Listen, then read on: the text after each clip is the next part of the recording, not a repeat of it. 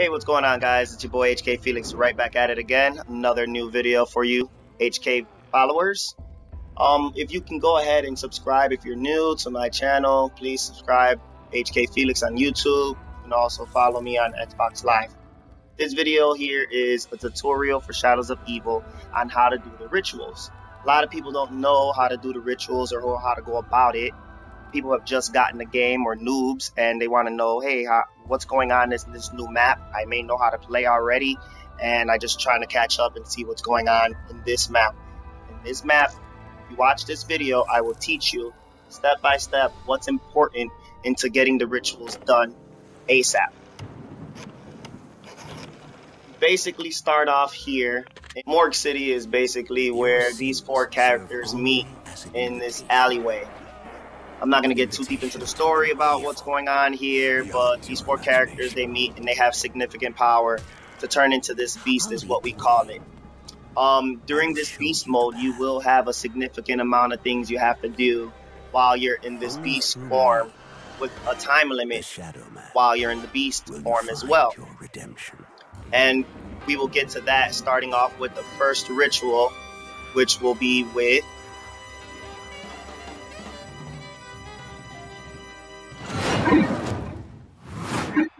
Nero is the first character that we do our ritual with here in Shadows of Evil. Why is he the first character? Because his ritual room is right here where we start off in the first alleyway. As you can see here in this clip is a glimpse of how the ritual room will look.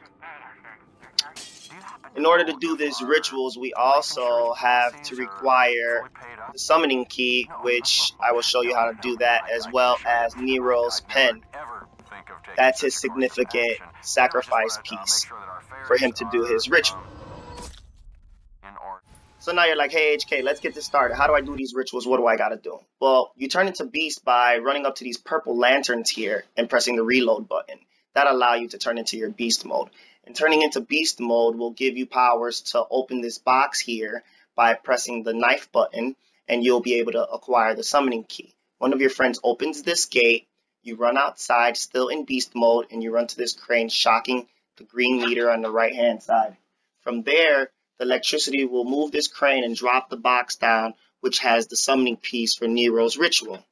At the same time, you turn around and you look up and grapple to this eagle head, allowing you to go upstairs through the back of the ritual room and race all the way through the ritual room to the back of the building and zapping another electricity panel, which will open the stairway so that way you can get into the ritual.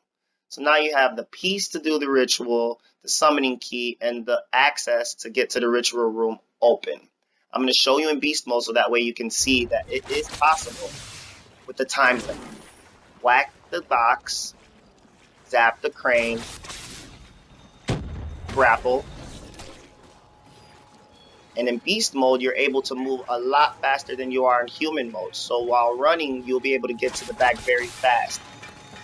Once you're done doing that, you spawn right back where you started. And now you see the lantern is red because you only get one beast mode character per round. So now you acquire the summoning key right here from the back of the truck. Remember, someone had to open this gate in order for this to happen. Do not worry about spending your money on the gate. As you see here, I show you how it looks when the crane is zapped and dropping Nero's ritual piece. Now, any character can acquire Nero's ritual piece, not just Nero, any character can acquire it. Once you pick up the ritual piece, two ghosts will appear out of these fireballs. You can kill them or let your team kill them, whatnot, but once you kill them, race back to the ritual room and drop the piece off, because you got to remember, once you pick that piece up, no other player is able to do the ritual until that piece is put there, which means if you pick it up, put it down. Even if you don't want to do the ritual, someone else can possibly do it. Now you see, I come in here and I place the ritual piece down and I wait for my other team members, because what I do is I save a zombie at the end of the round one, and I save a zombie.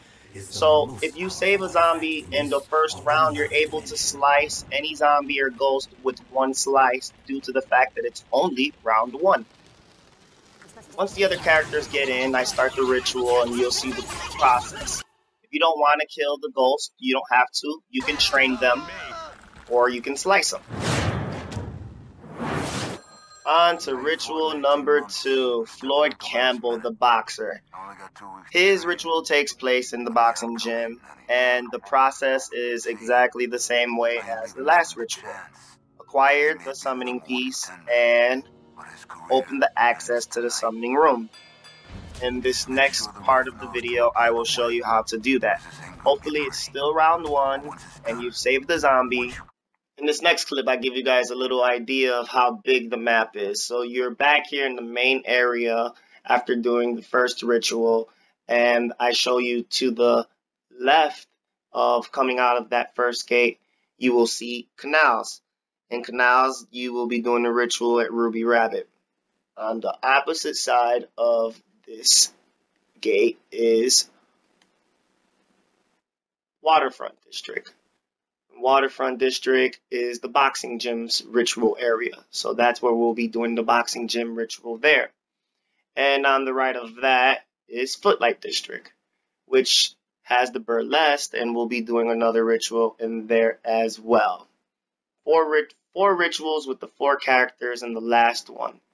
So we head into Waterfront District. As you can see, there is a beast mode lantern there.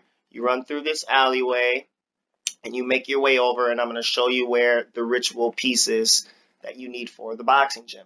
It's right up there on that balcony, scaffold or whatnot. You grapple up there and you'll whack the box. Of course, someone has to buy the gate, so this gate has to be bought as well here. As you run through this alleyway towards this building, you see right there in that corner is another beast mode. This building on the left of me is the boxing gym. I turn this corner here and you'll be able to see the boxing gym is locked up, and we can't open it unless we're using a beast mode. I use the beast mode in the back of the boxing gym to come over and grapple up to the scaffold.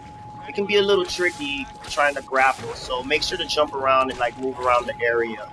I whack down the box so that way we can get the piece, and then I race back to the boxing gym door so that way I can open it. And with that being said, you do the most important thing. Get the ritual piece and open the access room to do the ritual. That clip there I just showed you, when you grab the piece, again, 2 ghosts will appear, and since it's round 1, I just sliced them. Head back to the boxing gym ASAP and place the piece down so you can do the ritual. The faster you place the piece down, again, the faster you guys can get the ritual going. I tell everyone to stand in the back of the room back here. As you can see, I bring them in. Tell them, hey, any ghosts come at you, just slice them.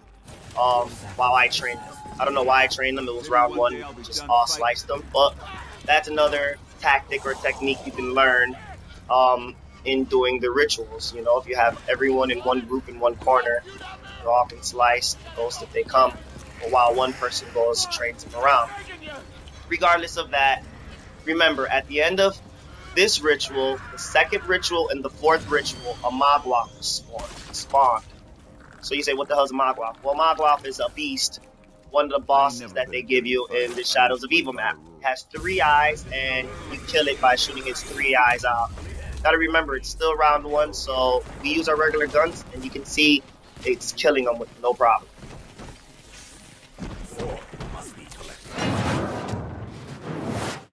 Ritual number 3. Alright guys, you still here with me? Hang in there, we're halfway done.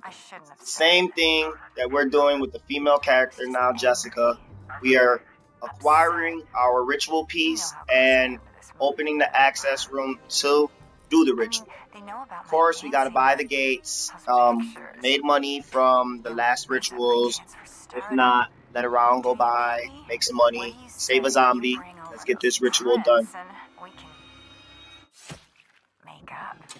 So now you come back to the main area junction and you head over to Footlight District to do the ritual with Jessica at Burlesque.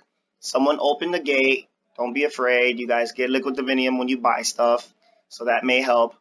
Come over here and you grab this beast mode on the lantern. And you can grapple up there or open this gate here by zapping the lock. You see the electricity panel there. Once you do that, you'll come upstairs and come up this ramp. I show you the ramp right here. You'll jump off of the ramp and onto this building, hitting this box right there. Once you hit that box, you want to come back over to where you were on the balcony by this ramp, run down this hallway, and come over to this next balcony. You'll make a right, and you look at the burlesque building. You'll see an eagle head up there. You grapple to the eagle head as well, drop down, and behind the burlesque sign, there is another electricity panel. That opens the door to the burlesque. So I'll show you in beast mode again. Turn the beast. I come over here, and I zap panel, and it opens the gate. I still have a little time left, so I whack that box. But I come upstairs, as you can see. I normally cut the perk on, but I was doing it fast. Whack the box, jump back across, go to the next balcony, grapple across, and I do it with a matter of seconds. Zap that electricity panel. Burlesque is open. Go ahead and grab your piece. Remember, there's going to be 2 ghosts there. After grabbing your piece, kill them. Head straight towards the burlesque. Someone will have to buy this next gate. Again, sacrifices have to be made to get these rituals done. You head over to the burlesque and you drop down the ritual piece. And once you drop down the ritual piece, again, you can wait for your teammates or you can do it alone. The more teammates, the more money you make. I said that earlier, and I guess I'm going to have to say it again, just so you guys know. Do the ritual, you can kill the ghost, or you can train them. A lot of people are scared of killing them because when they kill, they spawn between a lot of these spots with fire on the map, randomly. So a lot of people get trapped and fall. You don't want to mess your other teammates up by, killing the zombies. So you guys decide before you do the ritual. Get this ritual done, and once you're done with this ritual, head over to the next ritual, and it begins all over yet again.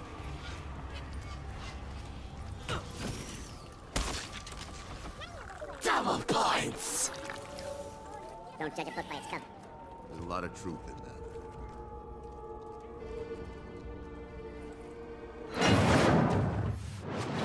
Ritual number 4, the last ritual. All right. We do it here with this guy, Jack. He's a police officer, and we head over to the canals and do the exact same thing again, guys. It's repetition. You should have the hang of it already. Get the ritual piece so that way you can do the ritual, and you open the access room, which is to Ruby Rabbit, to do the ritual here with Jack. Come back to the main area here, which is Junction, and you head over to Canals. And in Canals, you'll see right here on my right, there is a lantern to turn into Beast. You'll turn into Beast, and you'll run over here to this balcony and jump off the balcony. On your right, you'll see a box. The box will have a gate over it. So you'll whack the box through the gate, and then you'll run back towards this direction so you can zap that gate open by zapping the box that's behind this secret wall. You'll then turn back around and stop about here, turn around just like I'm doing, and you can grapple up there to a balcony or grapple there as well to the eagle head, and you'll land above the balcony.